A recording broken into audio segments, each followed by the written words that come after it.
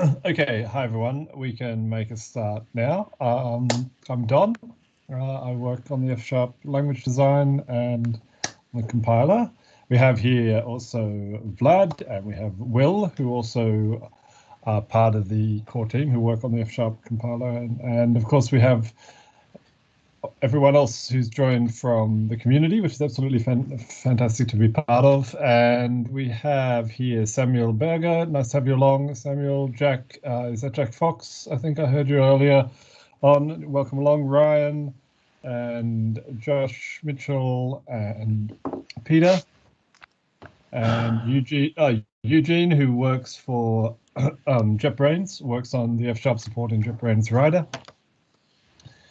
We have Sergey Tion from Minsk, who does the F# Weekly, and we have PRS BK. Sorry, I don't know, haven't met you before. Lovely to have you along for the first time. I don't know how to pronounce your name, but I hope that's okay. And feel free to chime in and say hi. We're just sort of getting set up and getting started. And Antonio, who just joined, lovely to have you along. Right. Well, let me turn my video off, and I will now share my screen. Okay.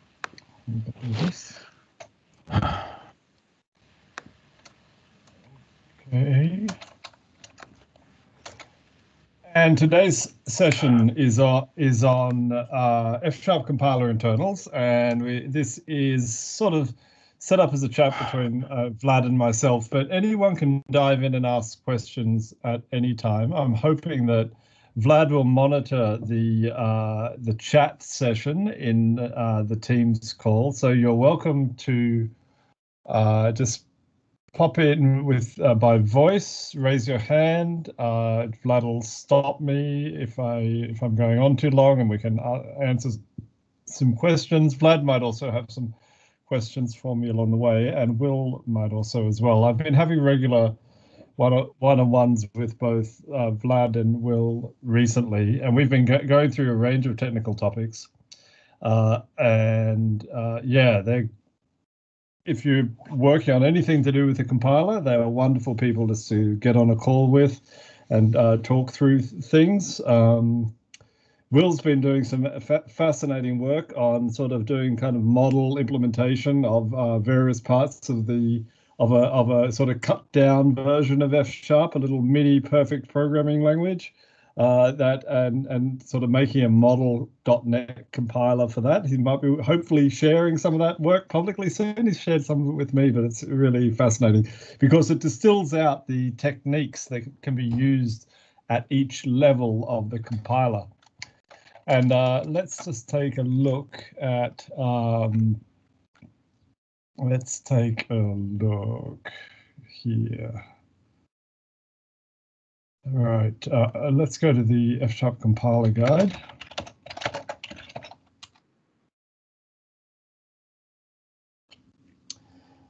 The compiler technical overview, which has been moved to a different location. Yeah. And okay, we've been looking at this each time. This is the first place you should start to go and understand the structure of the compiler. It probably assumes you know a bit about compilation and parsing and other aspects. And this is the overall structure of the compiler that we've been using week on week. And in previous talks, which you can go and look at, or previous sort of conversations, you can go and look at us talking about the optimizer. We can also look at which other parts did we do? Remind me again, Vlad. We went through the just basic stuff like we did the overall structure of the compiler. Overall structure. You fixed a bug online. People loved it. We went through the optimizer. We covered the reasonable state machines, which yes, involved that's the other one. The builders in general. and which sort of happens in this kind of code generation kind of phase at the end of the compiler. But we're popping up to the top of the compiler this week, up to the parsing and lexing kind of level. And as I said to Vlad when we were arranging this call, this is not my favorite part of the compiler. It's I don't really know why. So I guess the basic fact is that F# uses a tool called fslex and fsyak or lexyak for tokenization here and for parsing. And it will probably always use those tools. It uses a modified version of those tools. And it works just fine for the language spec that we have, but people don't tend to use that technique for lexing and parsing anymore. And I think that's one reason why this isn't my favorite part of the compiler. It's not, but honestly, we can't change it now. The tools it uses is the tools it uses, and I think it's always going to use that. And those tools are very good in some ways. They're declarative and they're pretty fast for a declarative parsing tool, but they're just old-fashioned. People don't do parsing like that anymore. They tend to write handwritten recursive descent parsers, and some glitches in the F# language or the F# error recovery and other things may be due to us using those tools. So let me just take you through the basics of the source code. So let's open up the F# compiler service solution here. I tend to start this from the command line like this, just by running devenv. That's just how I work. I'm going to make sure, yeah, everything is sort of closed. And where are we? We should have this up beforehand. Here we are. Let's close these files down.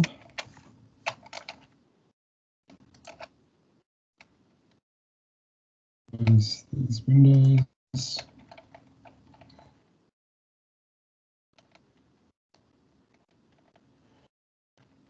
I should have got this all set up before.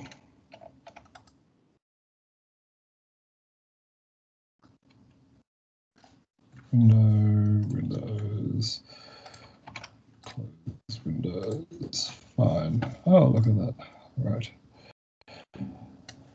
And okay, so let's take a look at where we are in the lexing and parsing. Let's go right out to the very top of the compiler, and we can find that.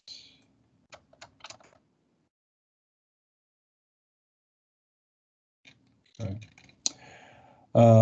We can find that in the driver, fsc.fs. This is not actually the entry point to the compiler. There is another driver around the driver, which is actually not in this project because I've only got the F# compiler service solution project. This is, I've mentioned in previous talks, this is the fastest way of working with the compiler is this particular project at the moment rather than the full solution file. And we also have in FSC, we have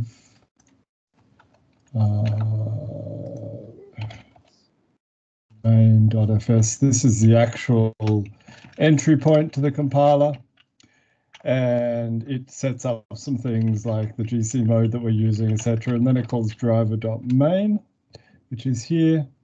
And this is some old code, which basically just calls main compile in here. And we can't, because it's not part of the solution, we can't get to that, but that is this function here. And this just calls type check and compile, which is up here. And it runs through the various phases of the compilation. And the very first one is main0, main1. So let's take a look at those. And this is main0, and it does a whole lot of things, but somewhere down here, once it's decided on all its various options that it has, it actually starts to parse. Let me take a look at where that let's take a look where the source files flow to, and it is pars1 input file, which is here, and this is the entry to the parser, and it sets up a buffer for lexing the contents. So it sets up the a reader for the file, and it then views this stream as a lex buffer. So the lex buffer is one of the core data structures underlying the process of parsing, lexing, and then parsing. And the lex, what is a lex buffer? Well, let's just take a look. A lex buff, if this is right. It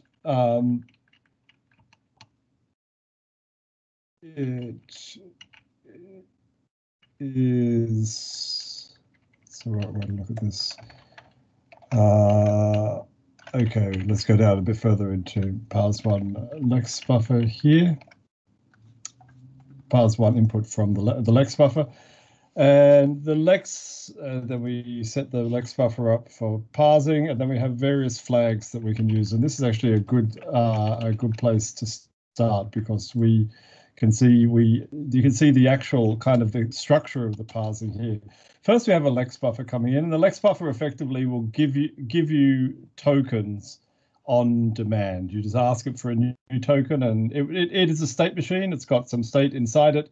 You ask it for a token, it'll give you the next token and maybe adjust its state a little bit along the way.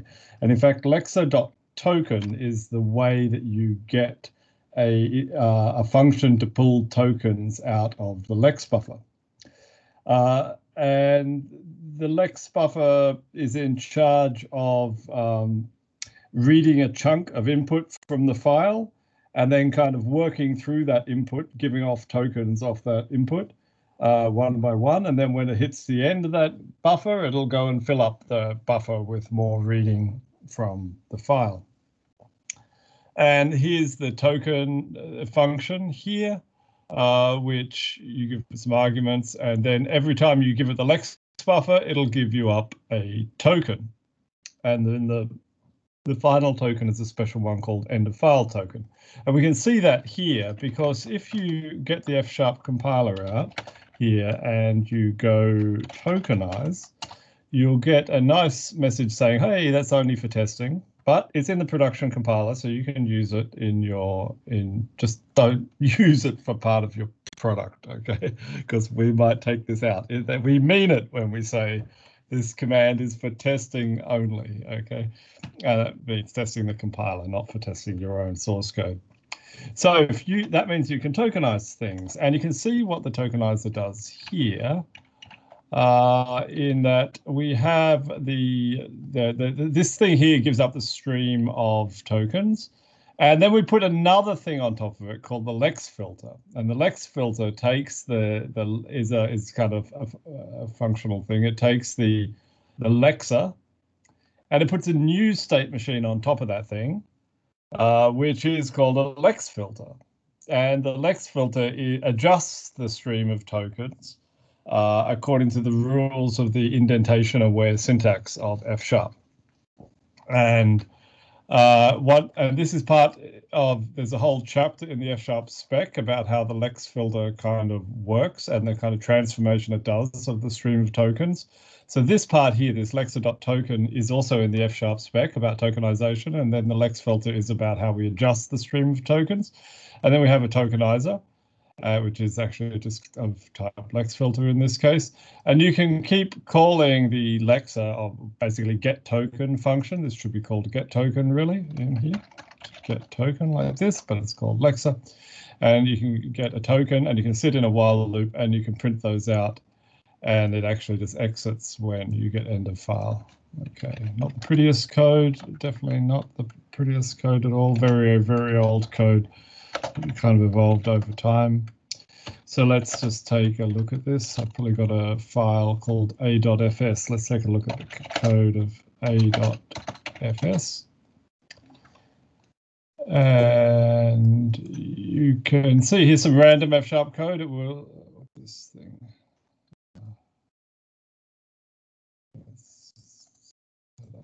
there. So let's open that up with some fairly random F# code. It's got an open system, struct, blah, blah, blah. And we can see here the tokens coming out. And let's take a look what we get out of this thing here. Quite a long stream of tokens. So we're getting one token. The very first thing is there's no magic at the beginning. It skips over the line and we get the open token. We get an identifier token here. We get okay, now this is the sort of, anytime there's an O on the front, that really means a token that comes from the Lex filter, that comes from the from the indentation aware syntax of F#.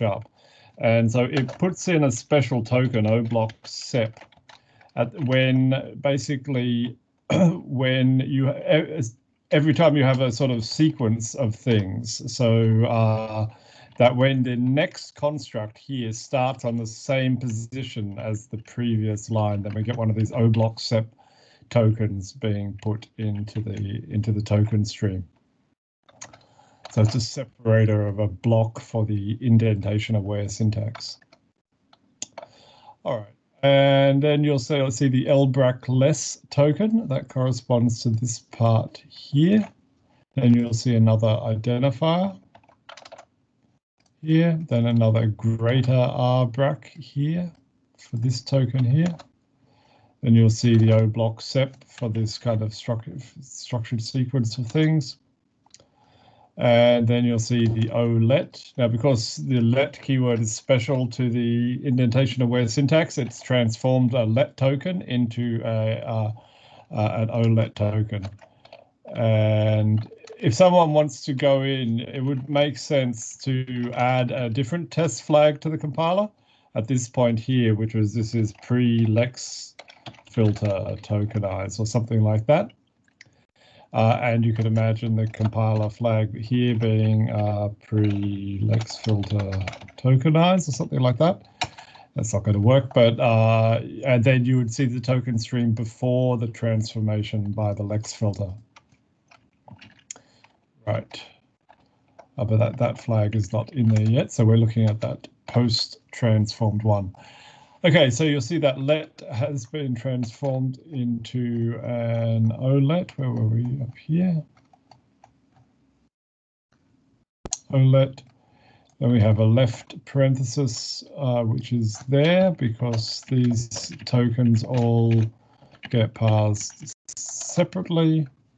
And then you see a bar, ident bar, underscore bar, and then you'll see this right paren coming soon thing here, which is a stream because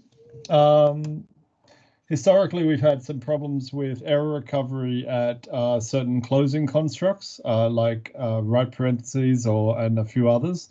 Then we decided somewhere in the process of fixing some bugs to make the token stream that was coming out of the sort of adjusted token stream have some extra tokens that are put in order to kind of say, actually, parser, we're going to give these tokens over to the parser soon. And it kind of says, actually, there's a certain construct coming soon. And it gives a chance for certain error recoveries to kick in or not kick in along the way. And so you can see it's a fairly kind of messy, it's not part of the actual token stream coming out here that we're seeing is not part of the F# language specification. In the sense, we are free to do whatever we like with this token stream at this particular point. At least it can have these extra kind of tokens and information kind of coming through, as long as the parser, which we'll talk about soon, actually kind of gets rid of those properly. And then when we actually get the right parenthesis, we emit that token. Then we go through and do left parentheses, ident, colon, ident, and then we go through the process again. And one other construct is just before the if, we get an equals, then an O block begins. So part of the process of taking out the indentation aware syntax is that we get an O block begin token here and an O block end token sort of inserted, logically speaking, sort of there, we can say. around. This is the combination of the let and the equals. Means it knows that they have to be balanced. So if there's a let, there always is going to be a corresponding equals in well-formed F# code, and in those cases, it is going to put a O block in at the alignment with the first token after the equals. So that if this thing was here, for example, in the straight line, then the O block begin, I'll put them underneath, is sort of, well, it's sort of put there. You can kind of think of it as that. It's kind of like this. And then it's the thing that triggers the end of the expression is the fact that we have something offside from that O block begin. Something has caused this sort of stack of things to be closed, and that's what caused the O block end to be emitted. And obviously, once you've got these kind of tokens in there, it's very obvious to later parsing to see how the indentation aware is being resolved. Indentation aware syntax. Okay. Right, so that's the basics of a token stream. You should definitely use this tokenize command line option as it's my first, if I have to go and modify the Lexer, it's my first way of checking that things are working properly. A reminder that if you want to run the compiler that you've built, then the way to do that, and you just want to do it from the command line, it's going to be hanging out in this kind of directory. Okay, so I was running the, let's do this, these again.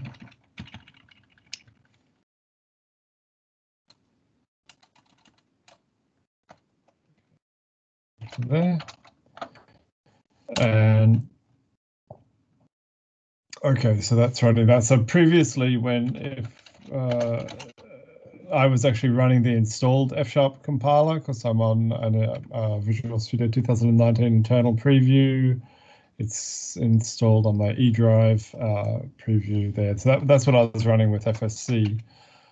Here is how you run the command line compiler that you've built. And to do a build, of course, you just do .NET build, and that will give you up this compiler here. And you can start to play with it and modify things, add new command line flags, and do whatever you like. I tend to run the Net 472 one, the .NET Framework one. I do that because the Net Core app one, there is a Net Core app here, 3.1, and there is an fsc.exe. But you can't run those. You have to run those using sort of .NET. Okay.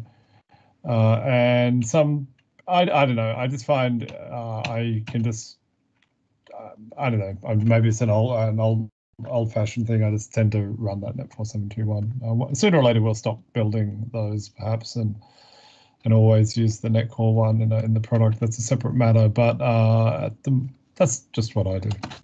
You do whichever ones you like. If you need to debug the compiler, the way I do it is actually just because I'm just kind of working at this level of like putting inputs in and type checking small code and so on. I don't want to have to set up a whole Visual Studio Code environment or anything like that. I tend to just use this incantation to start the debugger on the compiler. I won't do it now. What I'll do is I'll start a .NET build on, did that work?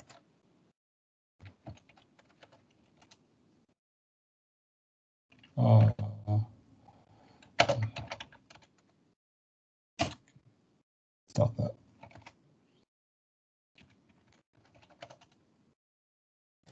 We'll set that going, and then I'll be able to debug once it's freshly built. I didn't build it before we got started. Okay, so there we go, tokenization and the streams. Okay, so what's producing these tokens? I said there were two parts. There was the Lexer and the Lex filter. So let's take a look at the Lexer. Just open it up.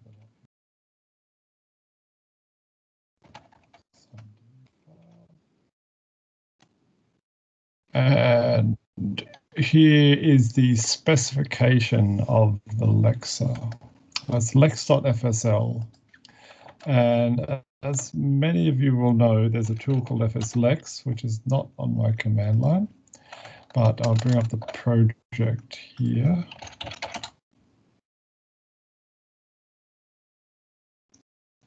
Okay, no, fslex. So it's this tool here.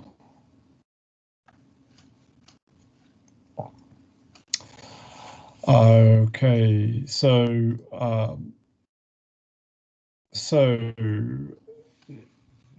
the okay, so the Lexer is the Lexer specification follows this kind of specification. So you have some header, which is just some normal F# code, and then you have some rules of which specify effectively as a state machine, a finite state machine, and you have the keyword rule.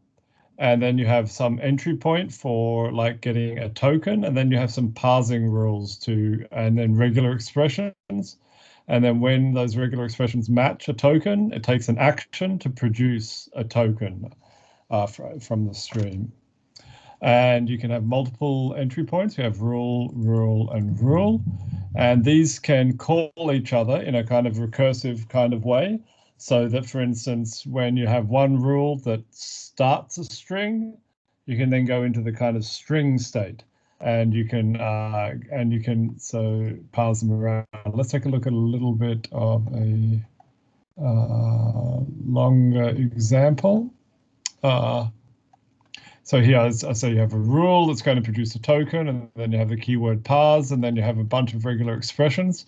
You can have, now this is not F# code, this is fslex code. As I said, you could have some F# code at the top, and these bits and pieces in the middle have to be F# code, but the rest is a different language. It just happens to look a bit like F#. And so these are specifications of regular expressions. And these is, for instance, a regular expression as well, which is just those sequence of characters one by one. And fslex takes this specification, and you could just interpret the specification, but it's obviously better to compile this specification, and it compiles it down to a finite state machine.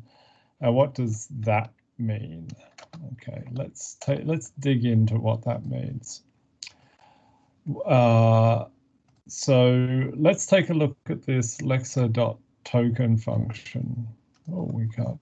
And that is in the generated Lexer. So this is where we probably crash Visual Studio while trying to open a file that is, it's a big file, but it has some very long lines, I would assume. Okay, so let's take a look at the token function here. So this is the generated code for the F# tokenizer, and every time we get a token, we are calling this function. And what does it do? It says, oh, okay, it's actually a state machine, and it says we're in state 356, and go and look up these tables and work out what state we should go to next.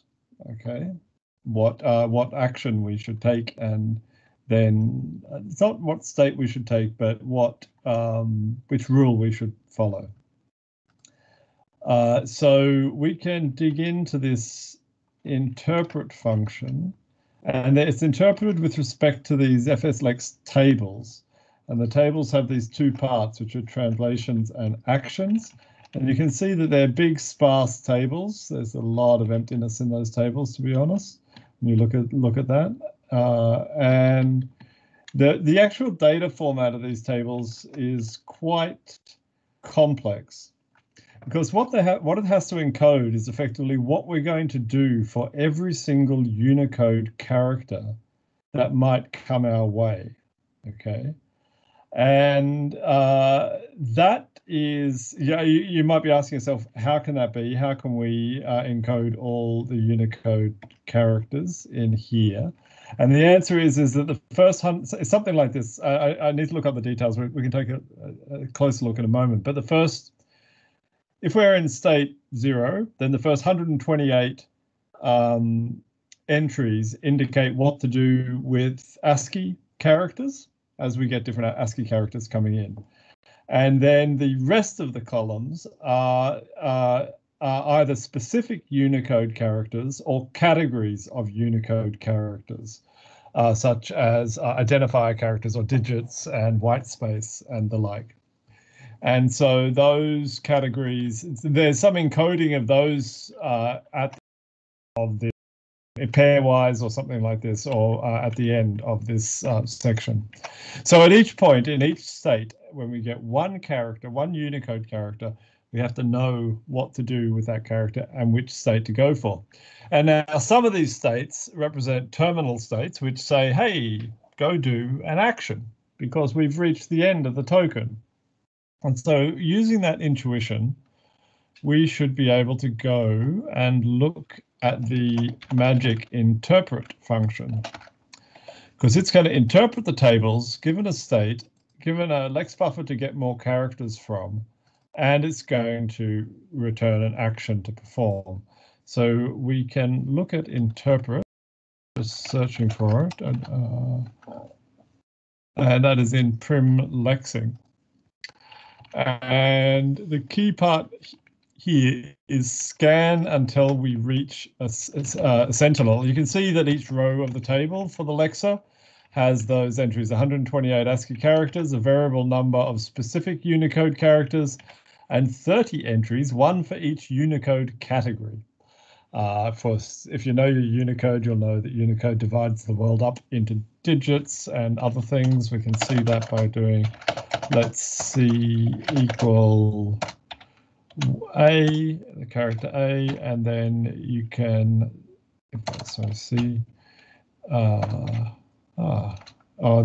it's done differently. System.char dot, that's these sort of things. Is it a control character? Is it a letter? Is it a digit? And so on. And I think get Unicode category for the character will tell you, and then you can see system.globalization.unicode category. You can see the different categories for the 30 different kinds under here. Okay, so that's the table format, and you might say, who on earth produced that table? And that's FSLex over here. So let's even look at the source code for FSLex. And dig on down to FSLex, and we'll see the place here where it produces that table. And I'm just going to search for the place where it starts to print out those tables. And this is where it starts to print those out. And you can kind of see this, if we're doing Unicode, then get specific Unicode characters and start to print out the states of the finite automata and work out the transitions and emit them and blah, blah, blah.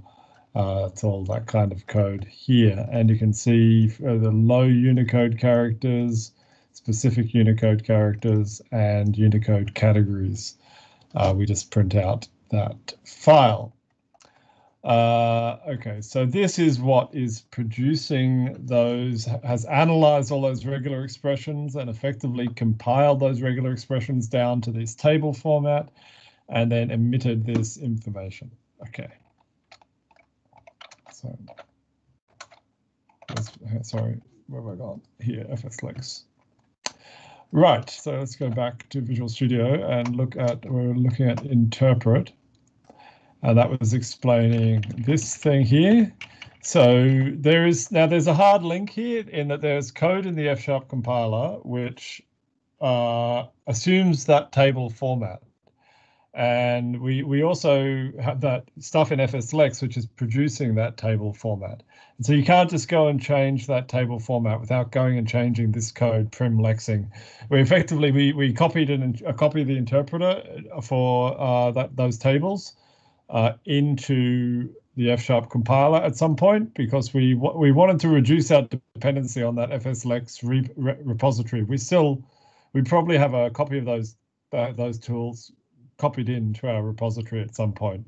I've forgotten the exact status, and we have to actually have those in order to be able to build the F# compiler for source, which is without relying on those sort of binary compiled tools coming from the outside, where we legally have to be able to compile it all up from source.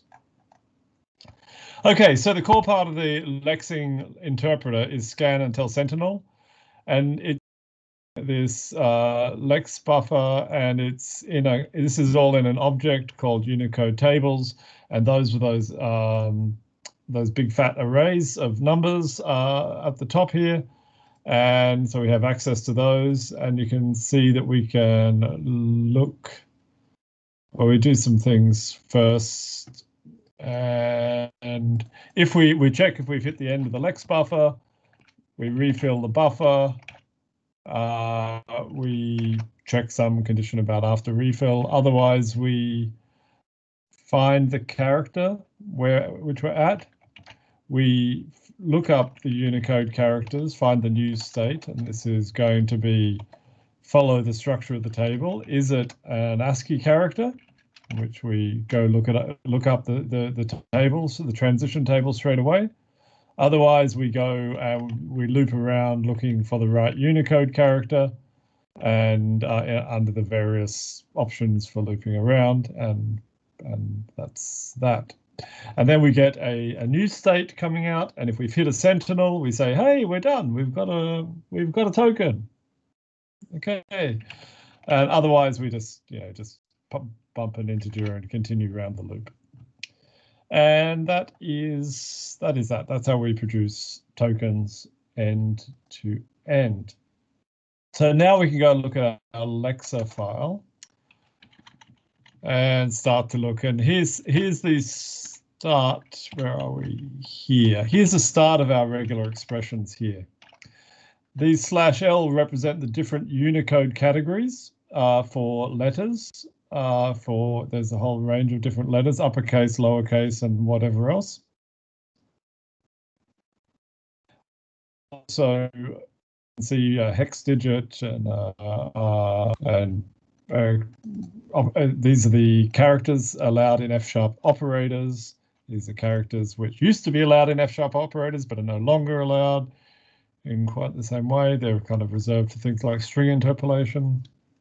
And then we build up regular expressions for things like hexadecimal specifications of integers and blah, blah, blah, blah, blah, floating point numbers and so on. What escape characters are allowed. In F#, you're allowed to do things like /u, a dead beef, something like this. And that will be a character in the Unicode, a Unicode long graph for that character, represent a single character, okay, using a Unicode number, and so on. Okay, and finally we get to what forms an identifier. Identifiers start with a letter or an underscore, and then have a bunch of other combinations, characters, connecting characters, combining, formatting, and digits. And then primes at the end here. So that's how we've got our regular expressions, and these pretty much correspond to what's in the F# language specification. And now we have our token rule, and it just follows what we said before, and this is the thing that gets compiled down to those tables. And we have the regular expression for identifiers, or we have various keywords coming in here. And the code inside an FSLex action can either call another rule, or it can return a token. Okay, so if we look, and now these will correspond to the cases in the generated code. So if we've come across here, the first case here, and you'll see the line numbers being emitted here to say this bit of code actually came from that other file at that particular line, and this is the code. And you'll see how so when we call the tokenizer, we interpret, we get a sentinel, we say which thing did we produce, and we go and we produce a particular token. Cool, that's it. No more magic. Right. Some of these things might fail here, so that's important here, and that's going to produce an error message here, blah, blah, blah.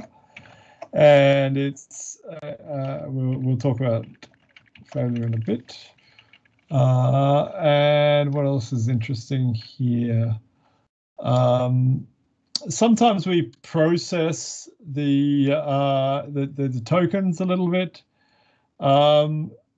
Sometimes we have some artificial tokens to do with common things that people end up typing that would cause strange, that would have to work a little bit harder to identify those cases. So we've identified a case here that people often kind of put dot in this kind of position. Oh no, and this is actually the key part here is that this is actually an important token because we have the two. It's not just error recovery or anything. It's actually that we want both dots to be consumed in this because we might be doing an expression like 0 to 3. And we don't want the longer token. In this setting, the longest token normally matches, and we don't. And 0 dot is also a valid token, but we don't want that one. So we actually take, in this case, we take this as an entire token, and we later split that apart in the Lex filter. We split that into 2 tokens. So we clean up some glitches in how things interact at this point. Okay, what else is interesting? Yeah, so we process some things like removing some underscores. When you're in a Lexer fragment, you get access to the context. You get access to the Lex buffer, and that's because it's just in this context here, it's just an argument in the generated code here, that argument. And that means you can get the actual text that was matched here. We haven't got a number yet, so we've just got the text, and so we get that. And we actually trim a couple of characters off the right of this. And we then remove the underscores, and then we convert it to an integer, an unsigned 64-bit integer. And if that fails, if you put in too big a number, then we give an error here, etc. Okay, so all the way down. Now, sometimes we'll get to a case shortly. Take a look at here. So let's say you've got the start of a string. Now, it's not just a string, it is actually a interpolated string here. So this is if somebody was typing in something like dollar bang, bang, bang, hello, 1 + 1, bang, bang, bang, something like that. Does ignore. So let's say we have this token here. So we get that. Now we don't try and grab the whole string in one go. Okay, that doesn't work out well. So we just grab the first part, but we don't produce a token yet. What we do, just ignoring this part, is we do we go to the triple quote string state.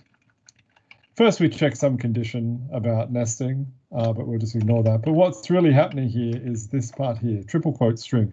And triple quote string is another rule that we call. And in the compiled code, it just becomes a set of recursive functions.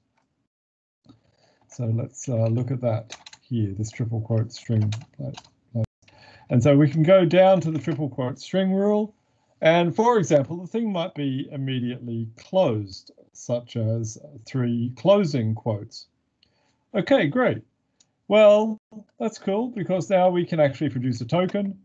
But we do that by doing this, calling this finish function on the string buffer, on the string that we're building up, and this fin thing here, the string finisher it's called, is what allows us to finish off the string. Okay, so I think that's all I want to say on tokenization. There is weirdness to do with Unicode all the way through. For instance, in Unicode, you might be using emoji or something like that, and so you might get these surrogate character pairs that are that sort of always come in pairs like this. There's a lot you can track through and look through anything mentioning Unicode to see how that works. Okay, so that is the Lex. Now, just to mention, there's an important library of stuff that gets used during the lexing process. That is in this lexhelp.fsi. That's help for the lexer. Helpers for the lexer. And some of the things we've been looking at have actually come from this library. I talked about a string finisher here that and you've seen some of these helpers being called along the way that builds up kind of records fragments of the inputs across in the tokenization. And you can, each of these have a corresponding feature in the Lexer. You can see tables of keywords here, and you can go through and look at their implementations if you like. And then all the way through, we have a single object, which is this mutable record in this setting, which is this Lexer arguments.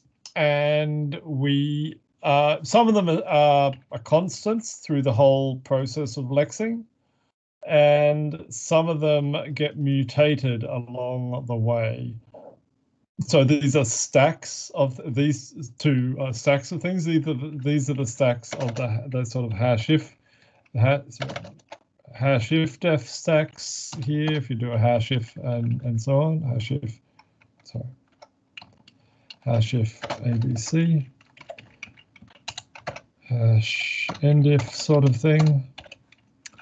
So then as the Lexer is coming down, lexing, then the lexargs will get an entry pushed on it for the ifdef stack.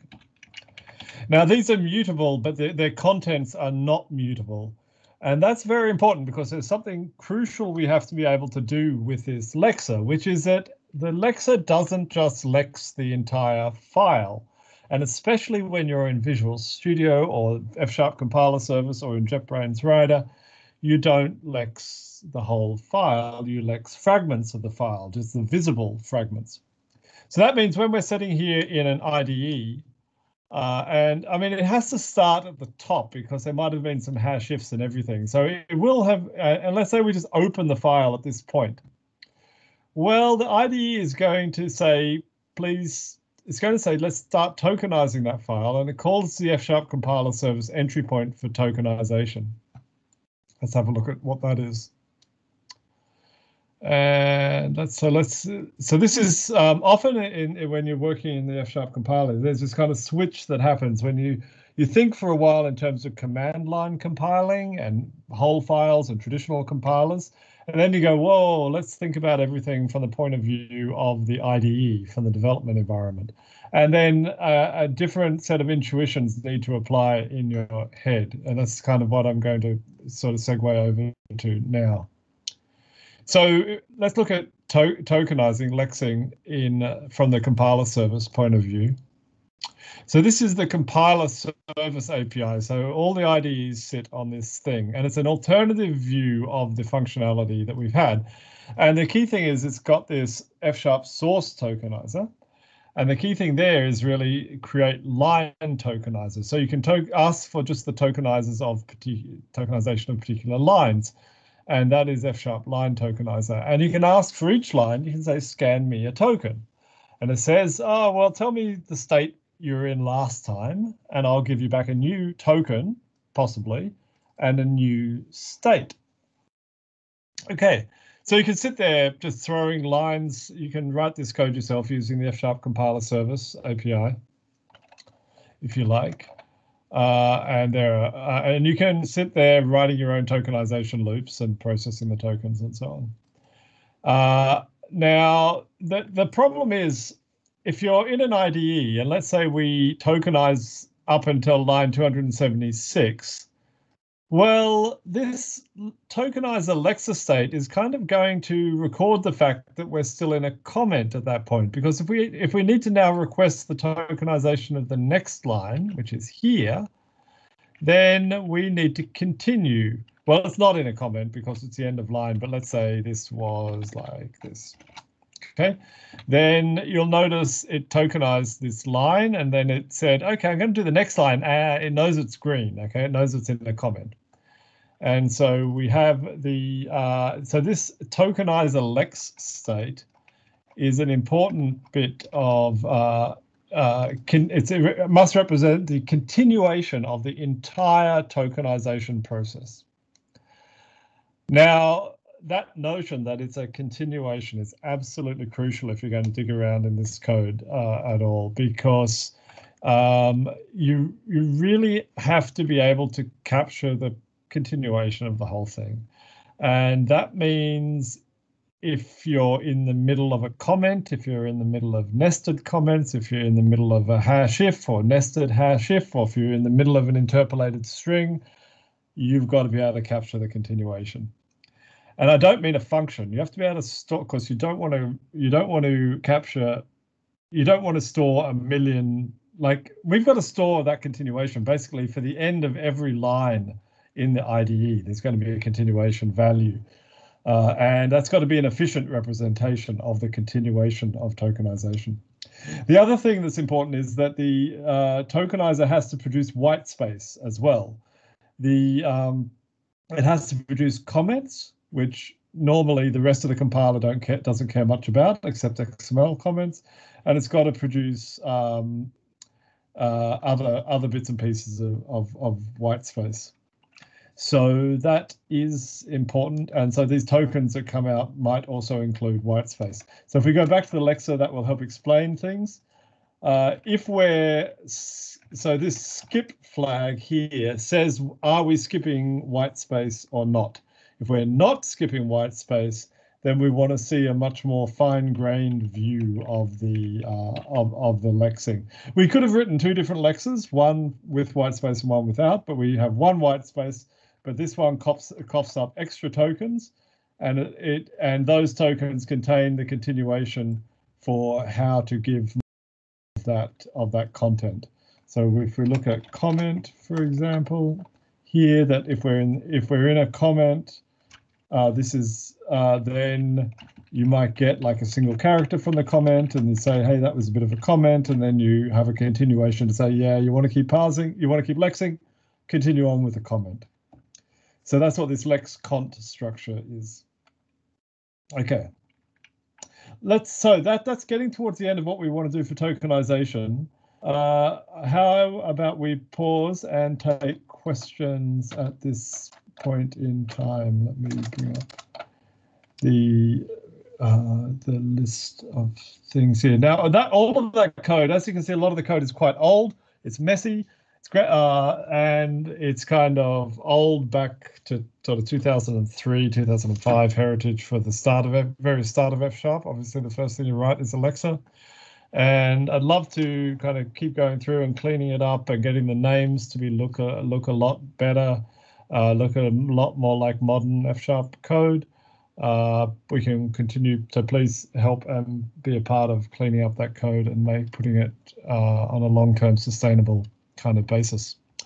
And let's take a look at conversation and comments. Okay. What's the conceptual benefit of being able to compare the raw token stream to the filtered one?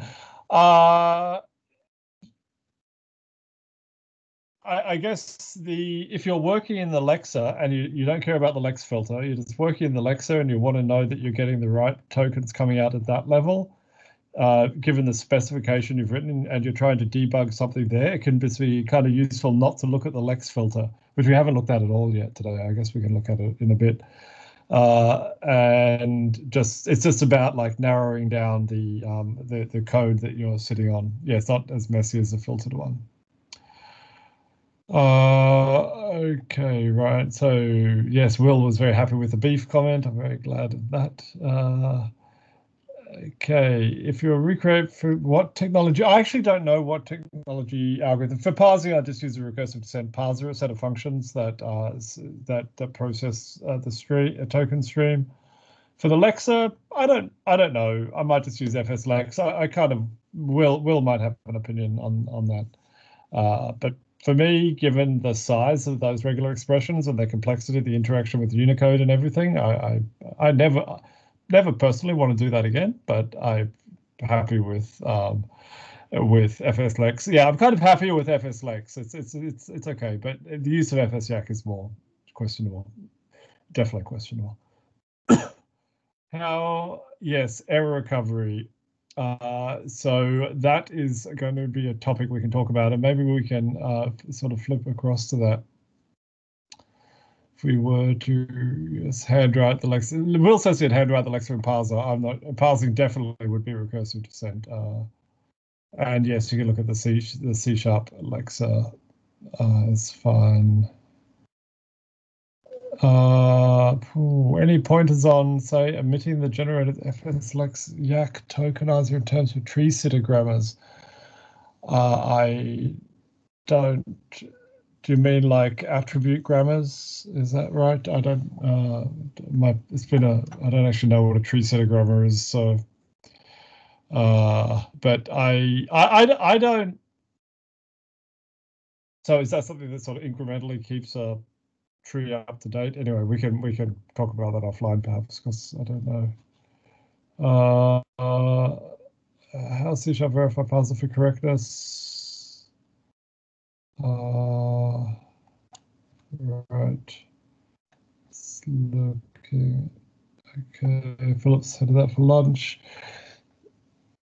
Is there a plan to spanify fslex and fsyak? Well, Will might have a plan to do that. He's always got plans to make things faster. But it is absolutely true that you can. We probably, yeah. Yes, you can spanify it in some way to avoid copying out tokens from the stream and other such things, I think.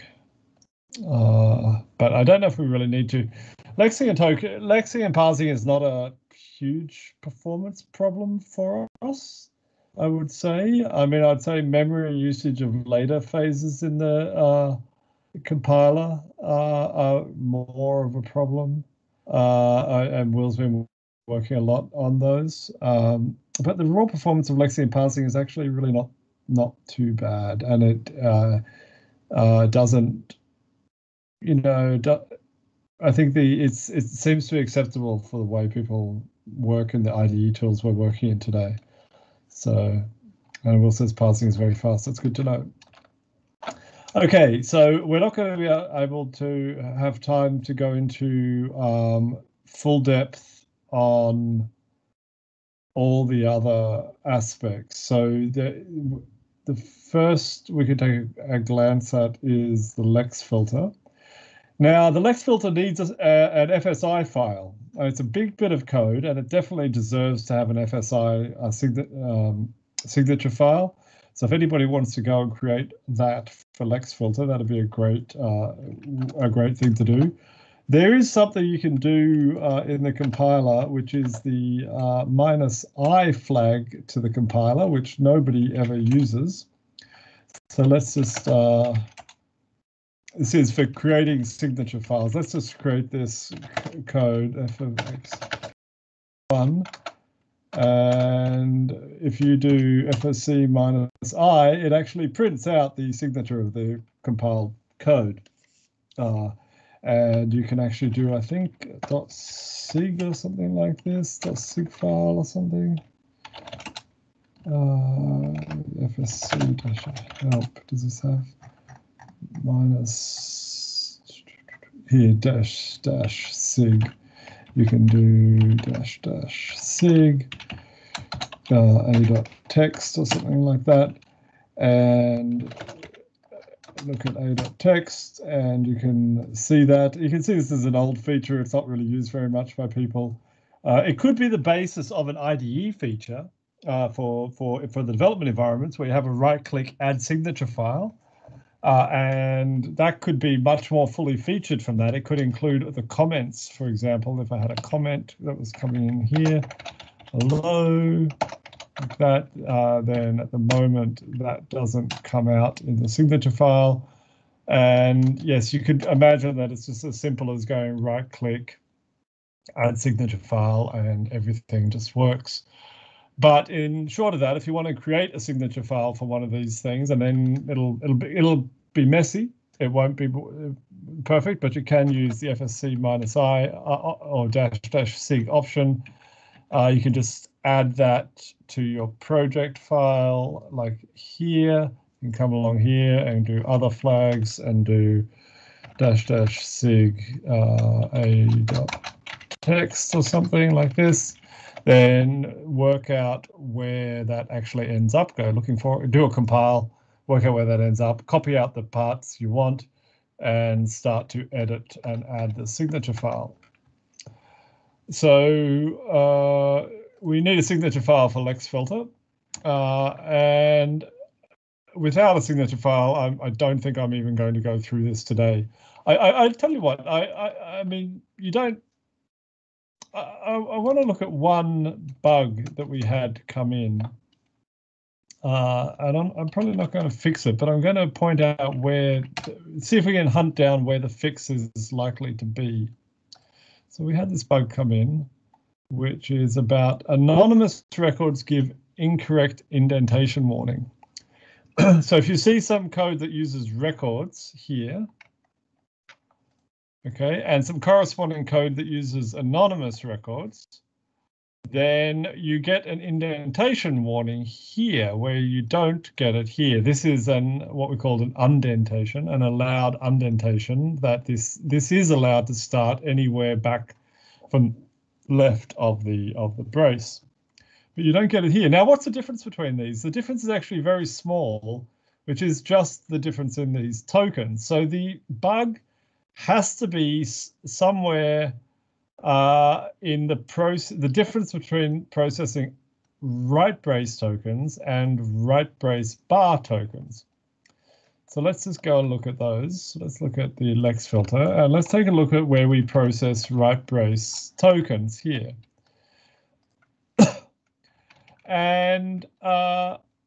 And so you can see that there's some things about, like, is this a continuator of this? And well, I mean, already here you can see we might have missed some things with anonymous records, because in principle these could be like this, okay?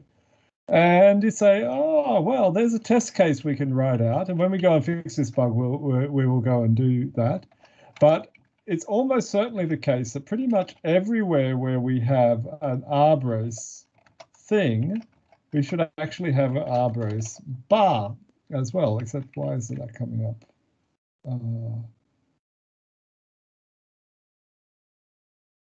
So this is L-brace, right? This is bar. So we have this one here is L-brace bar, and this one here is bar R-brace, the sequence of the characters. Okay, so that was my problem here. So this should be bar R-brace, should probably be in that specification.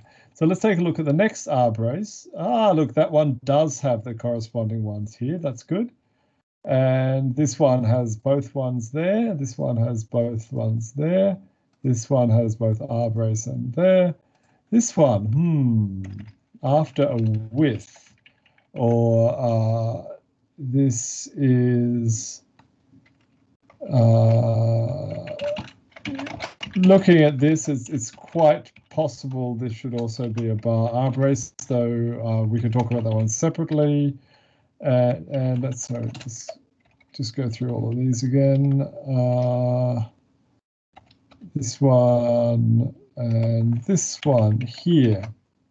So this probably just follow, all of these should just follow exactly the same pattern, and we should probably just do, just for the sake of uniformity, just chuck in some new tokens to make it everything be the same for those particular cases. And we would do the same with L brace, left brace here, and we'll go through and check. This is to do with join syntax. This is to do with okay, so this one to me looks exactly like where the bug will be, because we just expect there to be a corresponding L brace bar token here. We probably expect that to be the same there, because we just expect these to be processed in exactly the same way all the way through. And this is exactly the kind of place where we're processing the indentation aware syntax for those constructs, and this thing should have a case on it there. Okay, so that's just to say how we might go through and fix a bug in lexing and filtering where a new language construct doesn't match the behavior we expect, but we can use the implementation for an old language construct as a guide to fixing the problem. Okay, let's undo all of that. Okay, I'll take questions on that. I want to see if there's any questions. Do we have any questions there, Vlad? No, nothing new from what I see. Okay, great. Okay, cool. So we took a look through the Lex filter. Now we took a different kind of look there. We didn't try to understand the Lex filter. We tried to check that the Lex filter was doing the same thing for one kind of token as another kind of token. And that's a perfectly valid way to come to the compiler, is rather than trying to understand the whole thing, you look for these uniformity conditions across the compiler, especially when you've already proved to yourself that these things aren't operating in the same way. You go and just do a search and for those tokens or similar, and try and find out where the difference is kind of arising. Okay, so that's the Lex filter. Now we want to talk about parsing. I guess I will talk about one thing, which is that the Lex filter, so the Lexer does deal with / comments, XML.comments, slightly differently. It doesn't capture those, but it puts, let's see, line comment, single line comment. So it'll be at the end of the single line comment here, this line here, that when we've been processing a single line comment and we get to a new line, we say try save the XML doc that we've been building up in this buffer along the way, and this emits the XML doc into well, you can track down what it does, but it throws it out into a separate output stream, into a separate table, and then the parser comes and picks those up and turns them into these constructs, these XML doc on these unprocessed lines here. Now, some of the feature work we've been doing in the compiler is to make XML doc comments a little bit better. So, for instance, if you put in summary tags here, then you'll get the you're now told that the XML comment is invalid, and that you need to do more work. Okay, and so on, and do various post-processing on those XML docs. So just to say, it's not just about tokenizing the stream, it's also about how we treat comments and what processing we do on comments. And There's two things I'd like to mention for like long-term things that maybe the community can also take a lead on. One is that we are still not at feature parity compared to C# on XML.comments. That if you put things like crefs in this kind of thing, I've forgotten what the actual context is, but these things should be processed. You can see how C# does these, but we don't process or check those. You can do things like system.object or something, or I know it's called C also, tref or C, it's called cref equals system.object. You should be able to write that, and you can write that in F#, but it's not a properly formed XML doc, and it's not checking that. You actually have to put the T colon in here which is the sort of the compiled form. C# lets you do that, and even better, C# lets you refer to other types in here. Okay, so you could do F#.compiler,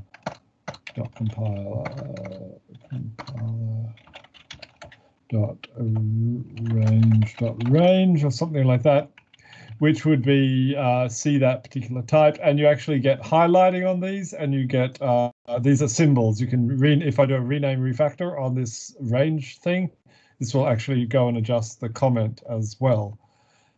And it understands open namespaces, so you could get rid of all of that because that is open, and you can just do that, and this will be colored like this range here, and you can do rename refactoring and symbol highlighting and so on. It would be great to have that feature in the compiler, and it's not simple to implement, but it'd be good to have. The other thing is that wouldn't it be lovely if we could actually do markdown? So this thing, and then you could just use some sort of like maybe just do this or something like that. Some sort of markdown document specification. Maybe you have to qualify this thing in here, and you could use markdown tables, indentation, etc. There'd be some way of like writing out parameters. Now some other languages have this, and it's obviously a nice way to go to however the thing gets done. Whatever the spec is, but I'd love to see markdown comments be in the core of the F# tooling. The community have added them on the outside at the FS docs F# formatting layer, but it'd be great since we're at the very front end of the compiler. It'd be really lovely if we had a proper markdown document comment specification. I'm actually surprised C# hasn't added that already. I wouldn't be surprised if it does get added to C# at some point, because it's obviously just a much nicer way of writing documentation in code. Okay, so that's on XML docs. You can see the checking. This is new in F#5, the checking we do on XML docs, member doc check, and it parses and checks the documents, and you can check out what it does there. Okay, let's take a look for questions. No more questions. That's okay.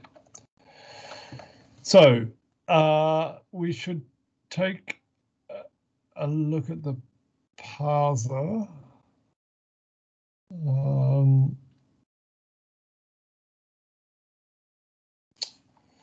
So what do we want to know about the parser? All right. So the parser is specified in this YAC file. Let's just talk a bit about FS-YAC and how it works. Okay, so here's the parser. So the parser is given the Lex filter stream. So it's given a function it can use to get tokens. And if we go to FS-YAC, That's Lexer. And just take a basic look. Okay, so this is it's a small FSYAC input file, and it has some F# code at the top. It has a specification of the entry points, the start rules, and then it has the specification of the tokens that form part of the parser input, and it generates a token type for that. And some of the tokens carry data, which is what these things are. So this is in a way a specification of an F# discriminated F# union type. And you give some type annotations for the entry point, and then you have the rules here. And each of these are a non-terminal on the left, and then a list of either terminals or non-terminals. So that's tokens, terminals, same thing. And then, so we have token, non-terminal, token. And then once that construct has been satisfied, so if we had a single statement that was a single print followed by a single identifier, then you would expect to see this F# code executed. You would have this F# code executed, and then you would put together a single list of those things. That would be a program which would then execute this, which would give you your overall prog data structure, which is in this set of types up here. You'd get one of those things coming back. So it's a way of turning a token stream into structured data. Okay, this you can read about the command line options. You can read about what you can do in the okay, so as you're sitting on this token stream, you have to also get information out about where the tokens were in the original source code file. So the tokens will carry information about where line number information, line location information. And you can access that inside these grammars, inside these parts of the grammar. Okay, so what happens to this? Well, we also get tables. We get a lot of tables coming out, and I'm not going to cover this, but if we opened up parse.fsy, it's probably really will crash for sure. Shit, it's a huge file. Yeah, 16,000 lines long, and it is also, well, it's a whole bunch of F# code from the top. Here's our generated token type here, which is the token type of the compiler that we've been seeing all the way along. And we get an identifier thing, and it generates some other types, one for each non-terminal in the grammar, all the way down. It gives you some functions to turn a token into a tag. It also lets you turn it into a token ID here. And it does a similar thing for each of the, okay, so each of these lines is called a production. Okay. And so for each of the productions, we have one different non-terminal saying which rule were we actually was that production part of, all the way down. And finally, some more code for turning things to and from strings. And finally, we get the actual generated tables. Now, some of these lines are very, very long indeed. This is 100,000 characters long, this line. That is a massive line. That's the longest line you're ever going to see. There we go. There's a longer one, 274,000 lines long. So these are big tables, and they're not even split over multiple lines. And YAC, and it's quite complicated. We can't go into it, but you get the idea from what the Lexer was doing. There is an interpreter So do we have, yes, there's an interpreter here. There's these are the overall tables here, and these are the entry points. You can parse a signature file, you can parse an implementation file, you can parse an interaction, you can parse an expression, or you can parse a type. And each of those go through and call the parser interpreter with those tables with a different entry state here. Okay, so we can look at the parser interpreter. We can do prim parsing. Let's look at its signature. So this is the state that's available at any particular point in those productions. So you can find out, you can go through and read those comments. And then this was the table type. These are all those big fat arrays of numbers, and these are the reduction functions. And these are the lots and lots of integers there. And here's our interpreter. So it sits on the Lexer, sits on the Lex buffer, and it is given an initial state, and it returns an object, which is the result of the parsing. Okay. The final overall result. Now, it doesn't know what type it is. So if we go back to that code, that generated code, way at the bottom, these actually unbox to the result type. So it's either a parse signature file or a parse implementation file or a parse FSI interaction or a syntax expression or a type. And this unbox will never fail because of the way we've done things up above. Okay, so let's take a look at the interpreter, the implementation.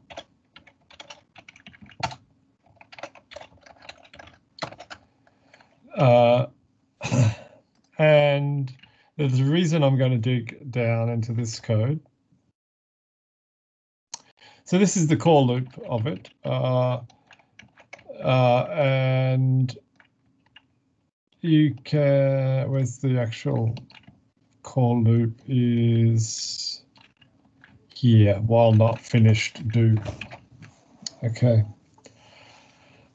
And it keeps a stack of the rules that are active that it's not yet completed on. Well, it's not a stack of rules, it's a stack of states. And then it sits there trying to, it gets a token here. Here's how we get the token, and then we work out what action to perform, and then it does an action, and then it does the rest of the stuff that the Yak parser has to do. But it sits there reading on the tables, working out what action to do, performing reductions, and all the time we're parsing F# code is that this is the call loop that is running. Now the reason I was going to mention this is that what happens when there is an error in the parsing, when no rule matches, is absolutely key. And in fact, this is a topic that Will and I have been talking about error recovery in the F# compiler. The F# compiler is kind of, sometimes it's not so good at error recovery. If you look at, let's kind of, sometimes it is. If I just put in a random token like that, actually not too much damage has been done. But if I put in some weird token, I don't know if I can trigger this. Yeah, these error recoveries are not too bad.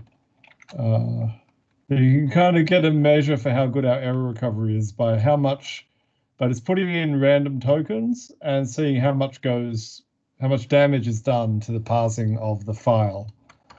So if we put in some like this, yeah, it's I haven't yet triggered a case that is sort of doing a bad error recovery. You can start to just like delete random characters. Yeah, that's not so good. That's actually quite a bad sort of missing parenthesis problem is a significant thing in the compiler. And often that's because we're not doing good enough error recovery. And Will and I believe that there are fundamental improvements we can make to what happens when there's an error. So that is in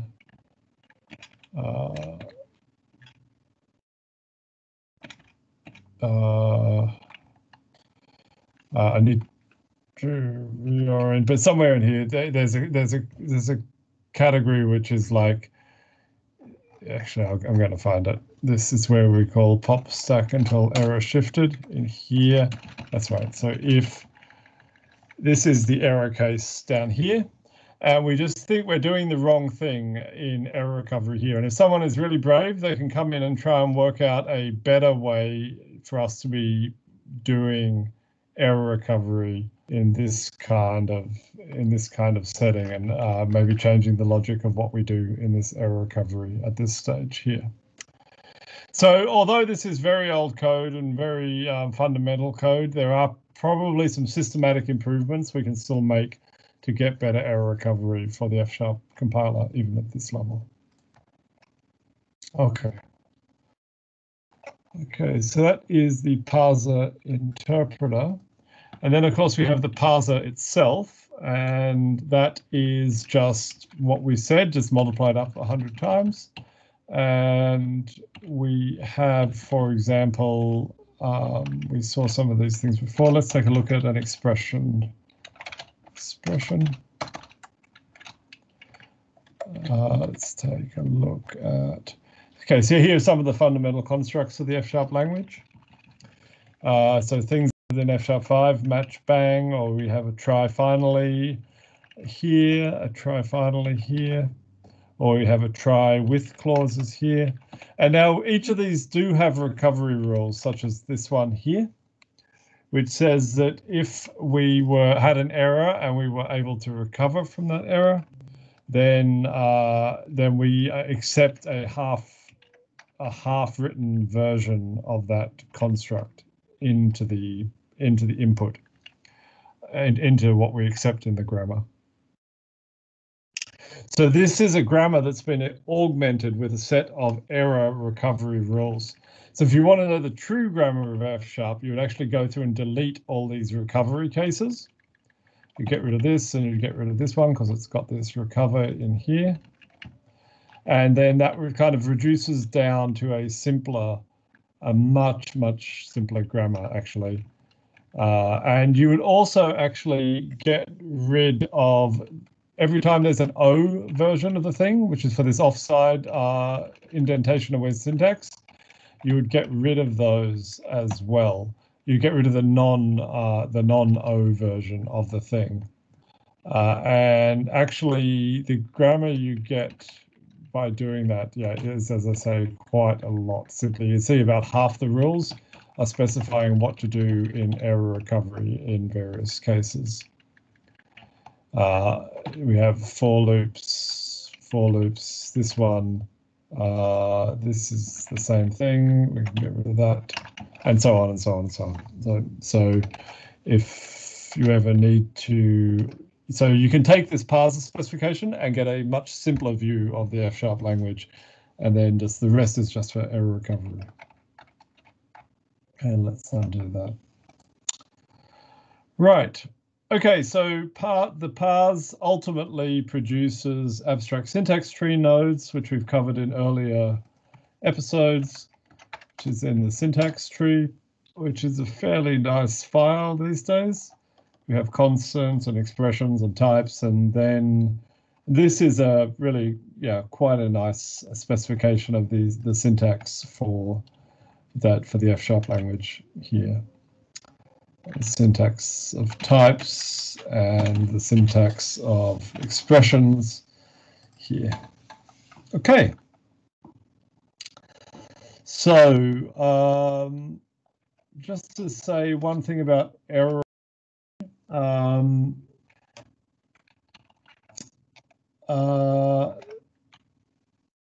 There's a magic function in the compiler that does get called, this parse error rich here, which is a special name known to FS-YAC. And if you go to FS-YAC here, and we go to the source code, and we search for parser rich here, then you'll see that in the generated code, it actually generates a code expecting there to be a function called parseErrorRich defined. And the reason it does, so if we go to the generated parser, we search for parseErrorRich, there we see that same code. And this is what, and we look at parse error and we go through to the interpreter, then you'll see this call, which said this is what happens when an error happens. And this is all in the kind of we have had an error kind of part of the compiler, and it gives across to the parse error handler this big fat error context, this parse error context for some particular token type. And it tells you the state stack, it tells you lots of the internal state of the F sharp parser. It tells you the state stack, the parsing state, the possible tokens that might be acceptable at this point, which we couldn't find one. We couldn't find anything acceptable. And it tells you what the current token is and what productions are actually valid. So we give this whole big swathe of data across. And there's some processing in the F# compiler, in the error messages in the compiler, which takes all of this stuff and does something quite useful for it. It's very generic across the entire grammar. So if, for example, I do something that says for, and I don't, for x, let's do x in. Okay, I'm just trying to trigger this. Okay, this error message here. Unexpected keyword let or use expected this token. Okay. Okay, so now that's a generic error message that is the result of this parse error context. This is the information we use to ultimately get this quite nice error message. Okay, and that bit of generic code, I don't mean generics, I mean general code, is in, it must be in compiler diagnostics, I believe.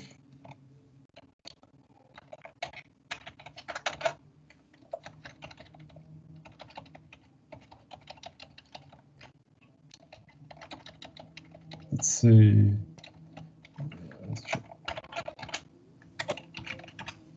Let's go find this code here. Here, it's a big lot of code in the middle of this function. And it says that if we had a syntax error, then we don't just print syntax error like everybody's first compiler always does. Instead we take this parsing error context here and we do a whole lot of processing on it. And if somebody likes grammars and state machines and parsing and the like, and also likes really good error messages, it's quite possible that we can do a lot more at this stage. What we do is quite good. We should probably separate it out into a separate file so that you can kind of see what happens. We give nice names to all the tokens. That's what all this get error strings is, and we go through and say we just look for categories of saying, oh look, we expected an implementation file. We expected a type definition or an if then else or something like this wasn't finished and so on. And we do some post-processing. So we already do quite a lot of work, but it's possible that we can do some even nicer work to eventually get error message out the end. These are the final error messages that we produce down the bottom. So although we suffer a lot by using FS-YAC in some ways, we also get some benefits from using FS-YAC, which is we get this global view of the entire possibilities of the parsing. And we've used that to some extent, but I've always felt that we've never used it to its full extent, that we could probably do even more once something goes wrong.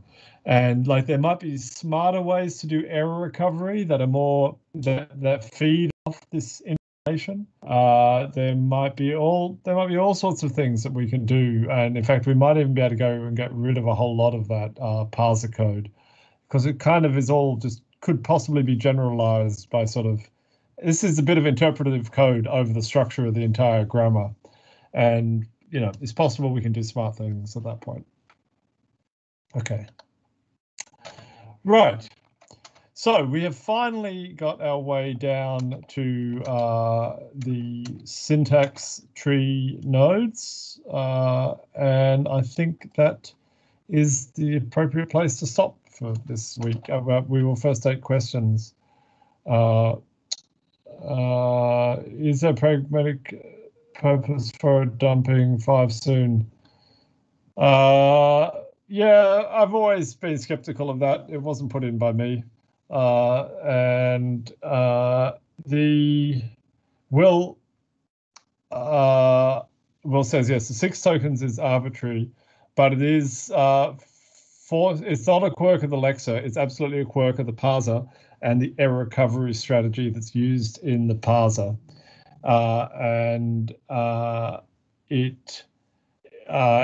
it's probably a different way to do the whole thing, is what I've always thought, but it does what it does, and it works okay for those error recovery cases. Okay, let's take a look. Okay, curious about error recovery. Say I'm missing parentheses in the binding in the middle of a type definition. What are the approaches to perform recovery? So forced closing, mismatch tokens. Yeah, okay, Will has answered that question. When it consumes a token, the token is gone forever. That's right, though. Yeah, I mean, it's possible we could put in more backtracking into the FS-YAC interpreter in a general kind of way.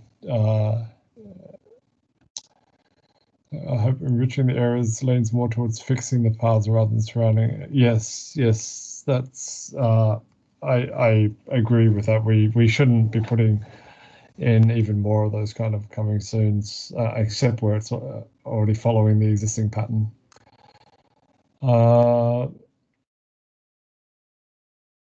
We've taken that. Okay, I think we've answered those questions. Okay, so we've done that. We've got it on record. And do we have any more questions from anyone on the call? It's quite a lot of technical topics there. In the practice, we don't often have to add new features into the parser and Lexer. We've been kind of tweaking around the edges, and probably if you want to see an end-to-end feature that has been added, then string interpolation is the place to look. So if we go to the string interpolation RFC, and you want to look at the implementation here. So first, you all probably know the feature by now, and you probably started to use it. And this was the original implementation of string interpolation. And this is an interesting feature because it touches both the parser and the Lexer, and it's got testing, a lot of testing. It adds some token types. So, for example, let's look at the additions to the Lexer.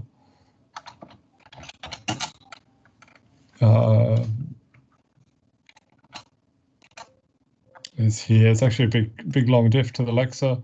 There's a lot of cleanup in the Lexer in order to get things lining up for the different kinds of strings. can go through and take a look at how things get added,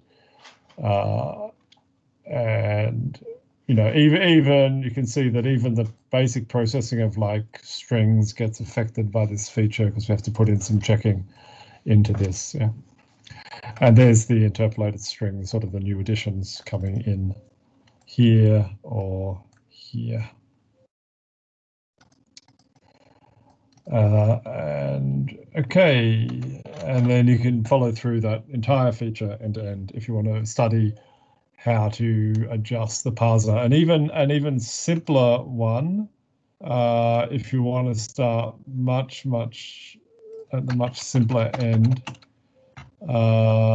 check out the one that allows, I'm not sure, was it in F#7, the one that allows the use of underscores. When was that? F#6? No, F#5. Underscores.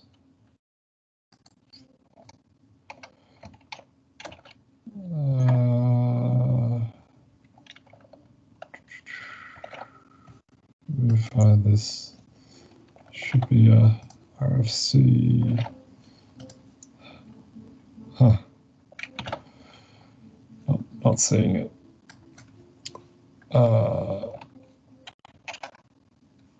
Okay, well then an even simpler one would be this RFC. This one allows you to write these things here, whereas it wasn't allowed before. You had to put in the dots or underscores here. I think that should have a dot there. And you can take a look at the implementation for this. And it's a much smaller change. Dotless float 32 literals. And you can see some changes to the regular expressions up here. And a change in the Lexer to how we process IEEE 32. And then you can see that if we're supporting this particular language feature and it contains this, then we do some processing like that. Okay, what's the difference here? Okay,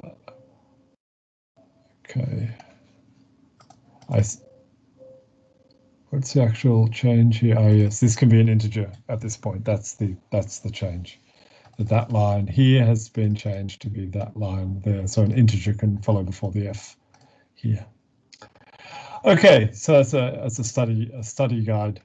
If anyone who wants to study that a little bit further, follow through FS 1080. Right.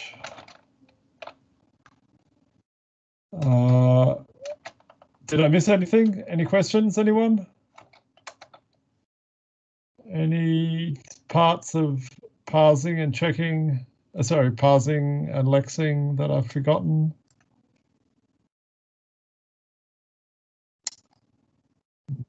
Speak now, or we have to have, or we'll do a whole new session on it. I'll warn you, we'll do a whole new session on parsing and lexing. If anyone's got questions, this is the last time I'm ever going to answer questions on it. It's not true. That's not true. Anyone?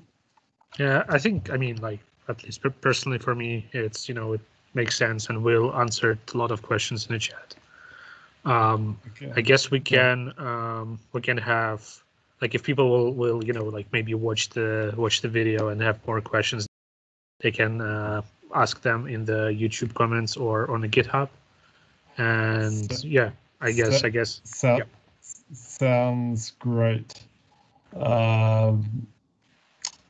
Okay, then I guess we can call it quits. Thanks everyone for coming, and I think that was a tough topic to go through because it's a lot of technical stuff and a lot of old code and the like, but it's important to get it on the record. We've got the videos up there for future reference, and we'll look forward to getting on to the next week's topic. We're taking suggestions for next probably in 2 weeks' time for the next topic we'll be covering. And so please chat with Vlad or make suggestions on the Slack channel or in the comments here or on the GitHub issues, and we can talk about what topic will come next. And thank you very much for coming, everyone. We've had a good audience here today, and look forward to having you back next time.